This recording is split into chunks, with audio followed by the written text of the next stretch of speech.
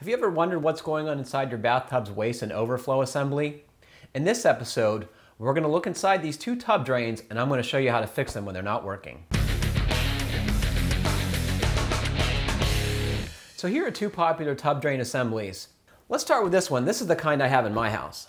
When we take off this plate with the Phillips screwdriver, we can see what's going on in here. Attached to this little lever is a brass rod. On the end of the rod is a stopper. It closes off this part of the drain, preventing water from getting out of the tub.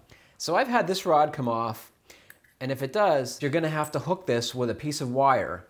An inspection mirror and a flashlight is going to make it easier. You might try and grab it with a magnet, but it's made of brass, so that's not going to work. Make sure this connection isn't broken.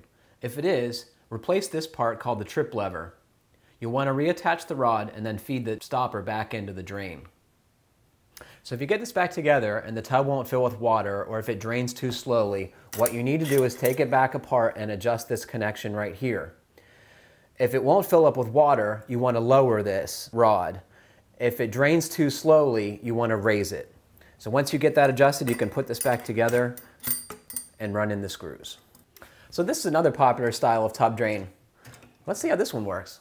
First, you have to remove this knob. This one is brand new.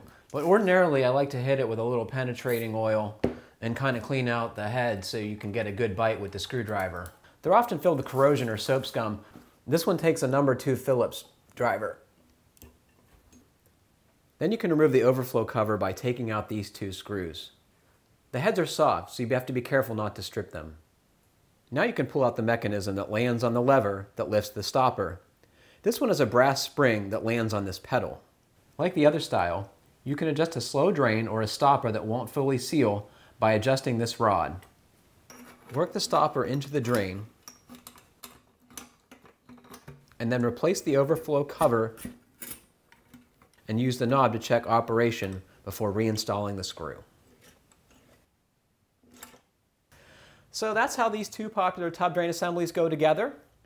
But what if you don't want to mess with this or you can't get the pieces apart? Here's a pretty smart solution.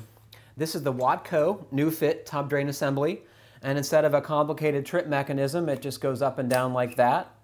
Ordinarily, this piece screws into the cross in the bottom of the drain, but if that's missing, broken, or is a style that doesn't have one, you can silicone this surface right here, and then it gets stuck on there. This product also comes with the overflow cover to replace the existing one, so you don't have a lever there that doesn't do anything. Well, I hope you liked our little primer on tub drains. If there's something you'd like to see on Tool Tech, please leave a comment below. We always like hearing from you.